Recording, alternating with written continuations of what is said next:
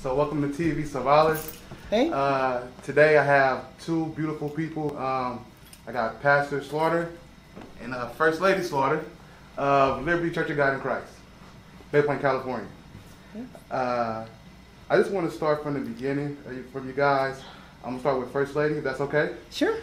Well, let me go back for a second. The reason I'm having this interview with you guys is for my channel, I like to promote people and their stories, and I think it's a great part of history, and it's something that we can always keep and share with future generations. A lot of times, for especially the black community, the history gets lost, and this helps to keep a piece of that. Maybe one day your grandchildren, great-grandchildren may come upon this and be like, oh, that's how grandma was, or that's how grandpa was, or so they can get some authentic, organic knowledge of you too. Good. All right. So I'm starting with you, First Lady. Where did you grow up? Thank you for inviting us to this interview. But I grew up in LaGrange, Kentucky. It's a town about 30 miles northwest of Louisville, Kentucky. And so I grew up there and was there until I went off to the military in 1985.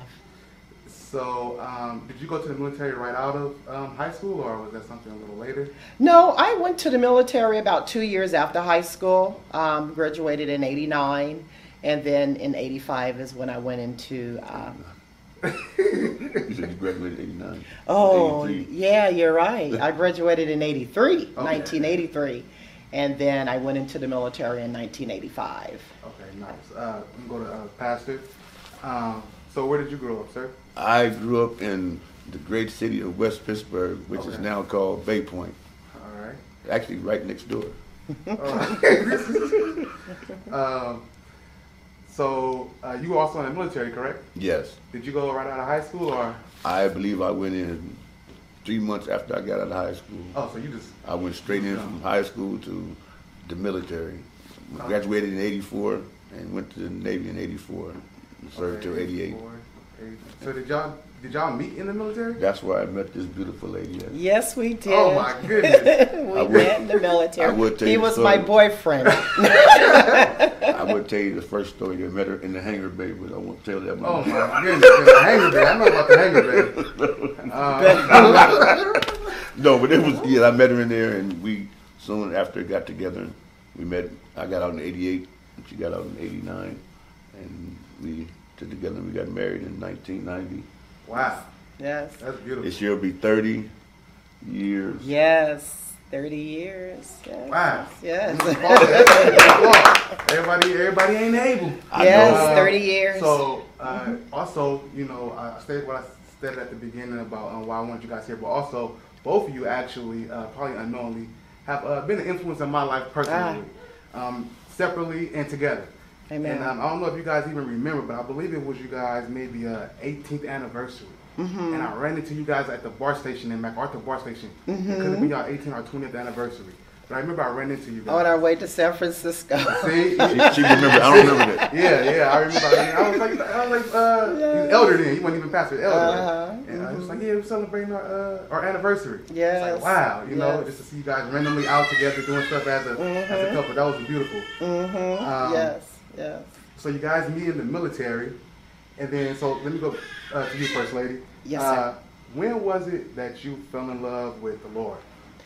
Oh my, I truly thank God. I think about as a child, my grandmother used to take me, to church, and, I had that foundation. But when I truly fell in love with the Lord, it was around 1997 is when I turned my life over to the Lord. I had been, coming to church and, learning, being in the prayer, but making a conscious decision that, for God I live, and for God I die was in 1997. Was it anything in particular that happened to you that made you have that decision, or did God speak to you? Or was it just like, I just want to commit just to be committed? With me, I had lost my mother, early on, and in 91. Yeah, in 91. I had lost my mother January 91, and it was like an emptiness. And I was really broken behind that. Really didn't know how to go on with life. And then seeing the example of Superintendent Slaughter and Mother Slaughter, the love and the joy and the peace, you know, that they had in their life, I wanted it, you know. And so life struggles and, you know, the loss of my mother was the primary reasons why I turned my life over to God. Oh, wow, that's very deep right there. Yes. I know what it's like to lose a mother, so I have empathy. Yes. So, Pastor, I know you are what's this? What they call it? PK. PK? Yeah. PK, right? Yes. So, when did you fall in love with the Lord? When was that moment for you? Actually, at an early age I did, but I went away and I got caught up in the streets and drugs and all this stuff right here. But I came back again when I was in an accident in 1998. Okay.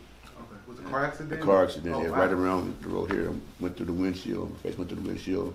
And as I woke up, I was that scripture that actually my mother talked about today. How long halt you between two opinions? If God be God, serve him. If Baal serve, but choose you this day. And then I still went on with struggling back and forth. Actually, back about 2010 was when I really got committed and dedicated for God, correct. Wow, so It was, I say something about when you first came. 'Cause I grew up in the church, and we know the church, and she didn't really grow up in the church. Okay. Matter of fact, my mother was sitting right here, and I think we sit right behind her, and we was having church, and the spirit started moving. My mother started speaking in tongues, so she nudged me. She said, "Fred, what is she doing?" I said, "She's speaking in tongues." "But who's she talking to?" I said, "She's talking to God." "But what did she say?" I said, "I don't know." And it was something because she never experienced that. Yes. And now she speaks in tongues when God makes her move. I just thought it was kind of funny how she came in there because she really didn't grow up in church. A lot of times we don't know the church rules or how to clap your hands or wouldn't do certain things. So God has to really, come in and turn your life around. And God saved her. And like I said, when she got saved, she got saved. Wow, Amen. that's crazy. I still clap off a beat. You did good today, huh? But in all seriousness, so two totally different ways to get to the Lord. Yes, Correct. yes, totally. That's something that's very unique. You know what I mean? And everybody's testimony is different. Right.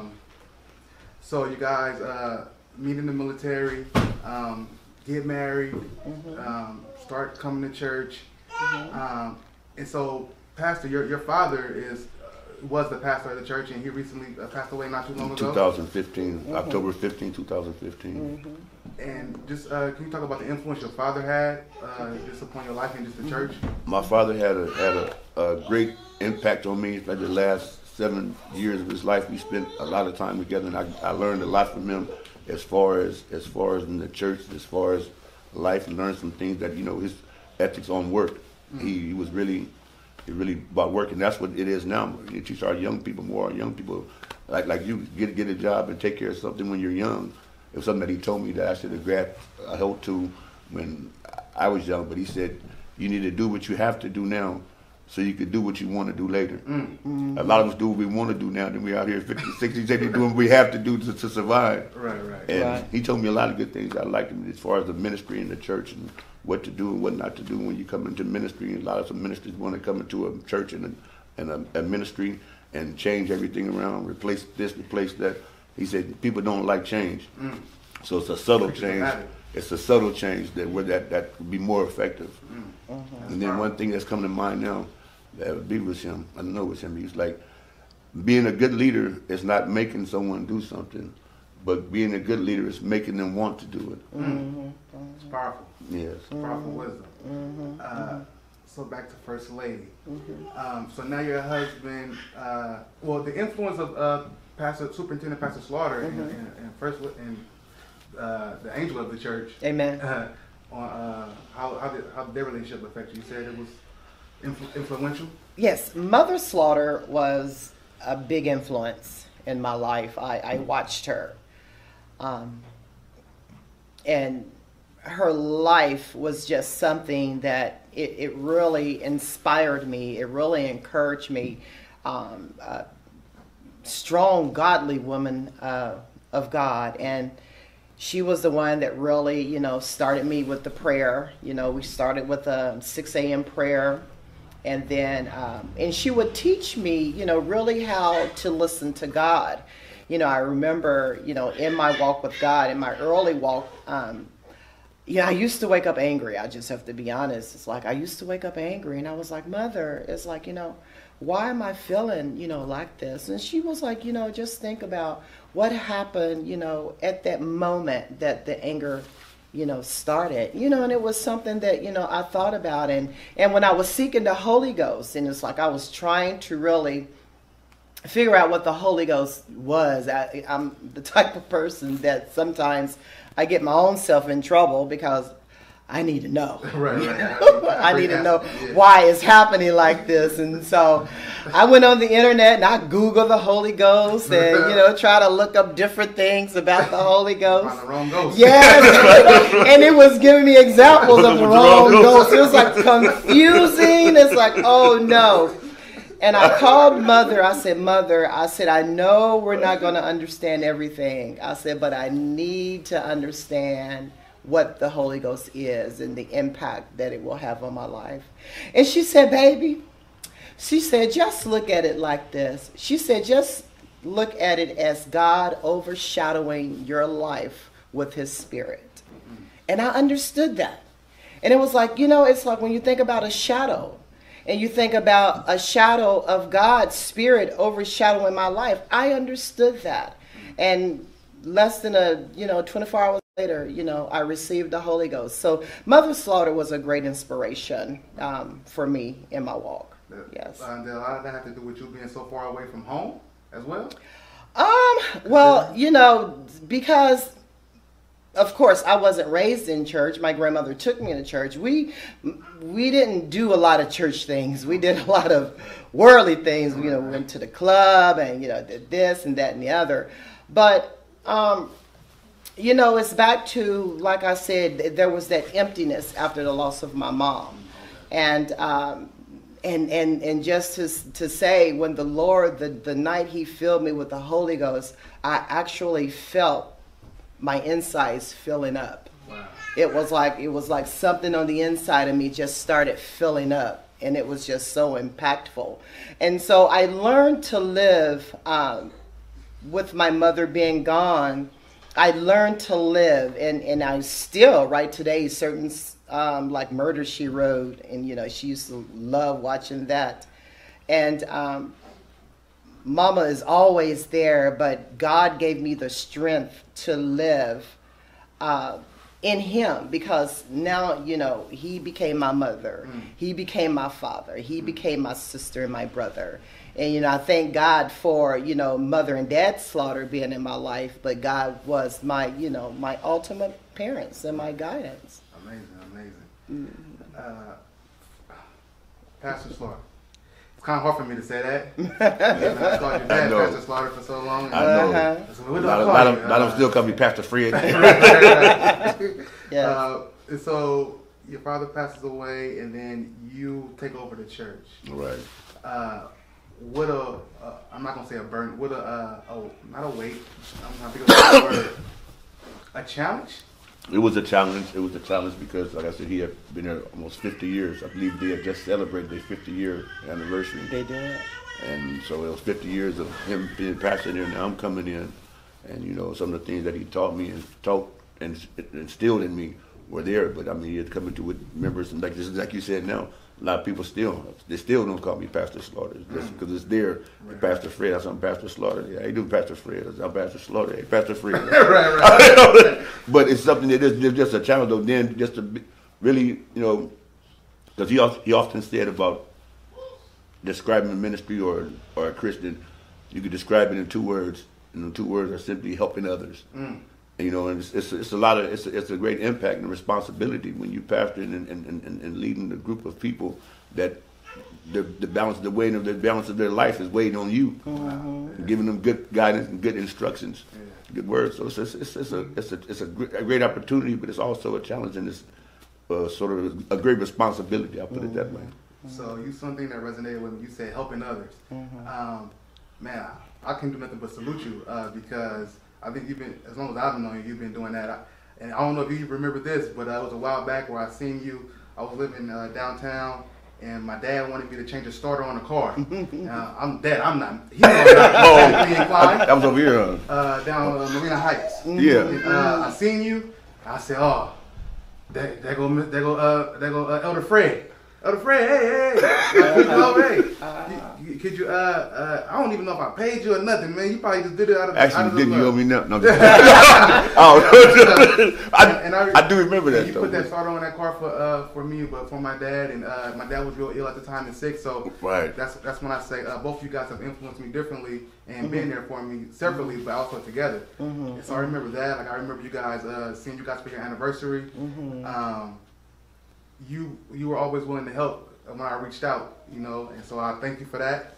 I remember First Lady Slaughter when I was an active member here, just still young in the Lord, and I was going through a lot, and I was in the back, and you just came and you just gave me a hug.